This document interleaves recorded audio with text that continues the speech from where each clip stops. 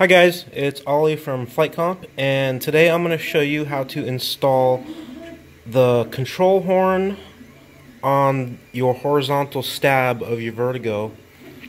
These control horns are G10 fiberglass, and they're sort of unique, and they mount in a little unique way, and they're part of the quick connect system on the elevator for the Vertigo. So I'll show you guys how to do it step by step. It's pretty simple, but I'll give you the details.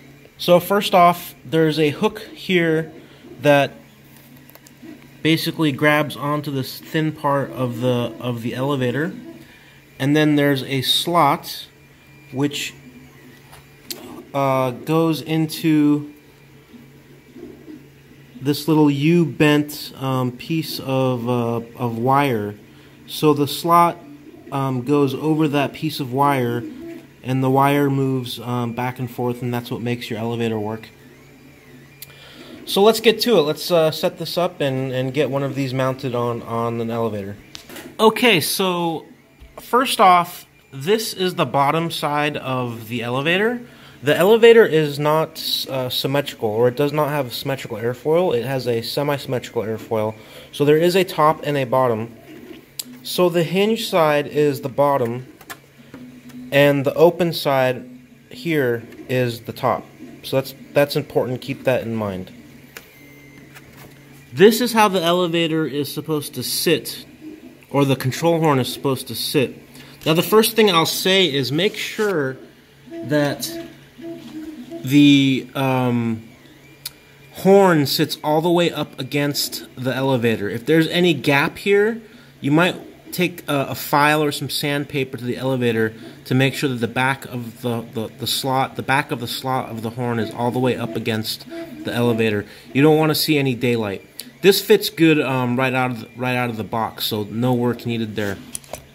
Okay, the first step is you're going to want to scuff up this area of the elevator, top and bottom, you know, like wrapped around the moving part of the elevator.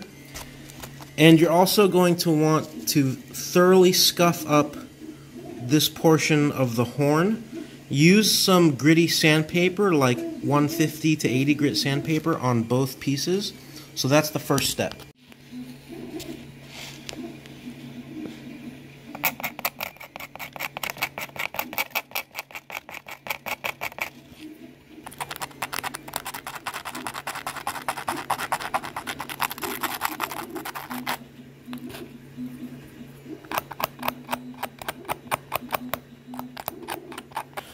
Okay, so I've thoroughly scuffed up the bonding surfaces on the elevator and on the control horns. And I used 80 grit sandpaper, and then after that I actually used an X-Acto knife and just sort of scraped away a little bit too to make some deeper ridges. Now the next thing we're going to want to do is protect the hinge line from any epoxy or glue that might find its way in there. So what we're going to do is use some kind of wax mold release. You could even use like petroleum jelly or Vaseline or something like that. I'm using some Pardal mold release wax, but again, you can use your Carnauba car wax, petroleum jelly, Vaseline, whatever you happen to have. So what we'll do is we'll just get a little bit of our wax, and then we're going to just kind of push some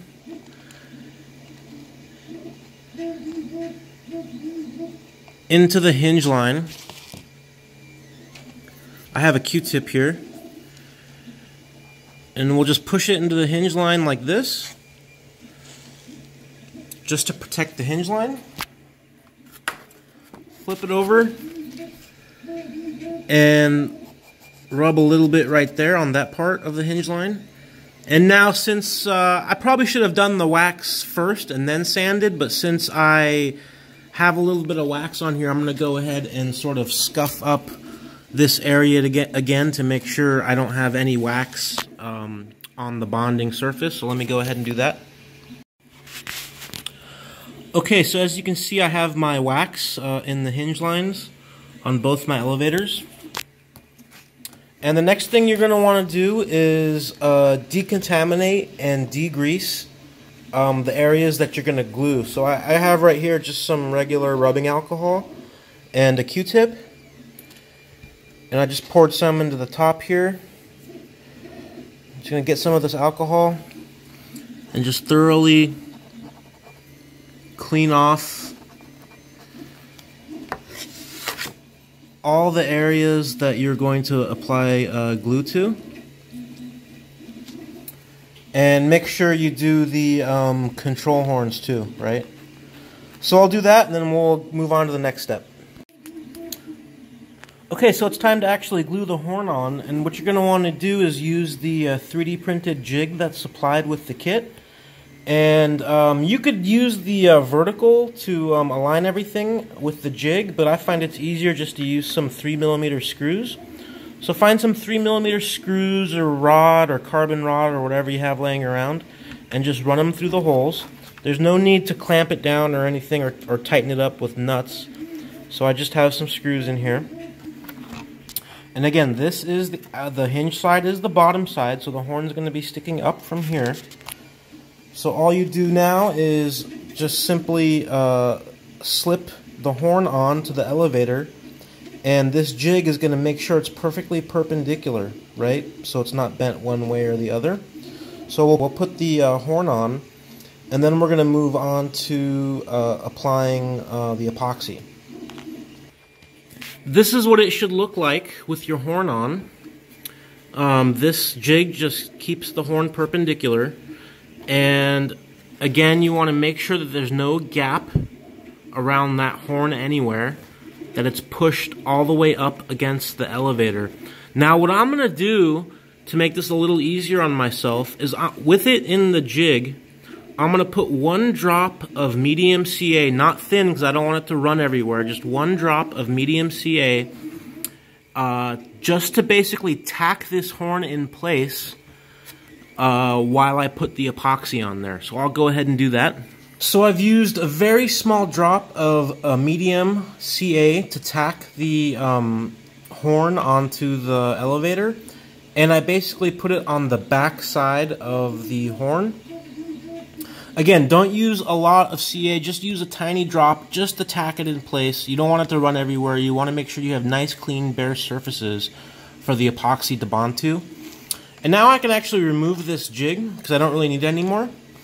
And you can see I'm doing 2 here, and they're both tacked in place nicely.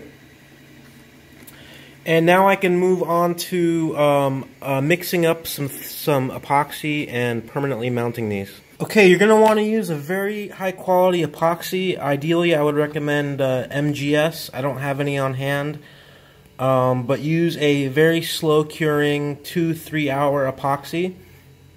West Systems, MGS, or whatever you have that's slow curing. Don't use 5-minute or 15-minute or 30-minute or even an hour or anything like that. I'm using some Z-epoxy finishing resin. I've had very good luck with this. It's easy to work with. It's got about a, I'd say 3-hour cure time till fairly hard, 24 hours at least till fully cured. And then I have a little bit of Cabasil or Aerosil that I'm going to mix in, not too much, just to thicken it up a little bit. And I'm actually going to use a little piece of wire that's sort of pointy on one end to apply the epoxy. That way I can be very precise with it and make a nice fillet. So I'll mix up some of this epoxy and apply it, and then we're basically done. It's not too difficult. Here's my mix of epoxy with the Cabasil in it, and you can see it's still fairly wet. It doesn't have a lot of Cabasil, maybe 10% by volume. It's still shiny and almost runny. Don't put too much Cabasil in it. You're going to degrade the strength of the epoxy. So when you're done with the epoxy, you should have a nice fillet going all the way around the control horn, like this. That's how it should look. And we'll just set this aside to cure, and we'll come back to it. So I've let the epoxy cure for about 24 hours, and this thing is on there really strong. And really quick, I'll show you how the elevator and rudder assemble onto the boom. Okay, so we have our elevator and our rudder, and this thing goes together really easily. First thing you do is just insert the rudder through the elevator, like so. It's a very good fit. And then the next thing you're going to do is install this assembly onto the boom.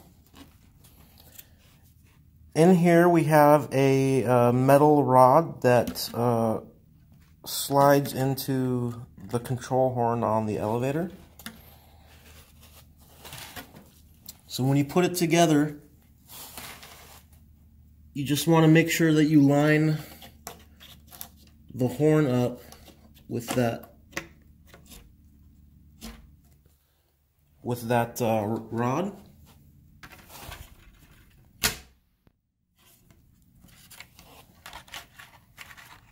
Okay, so the elevator is now attached to the push rod in the fuselage, and I will go down on the other end and move the push rod, and you guys can see how the elevator works.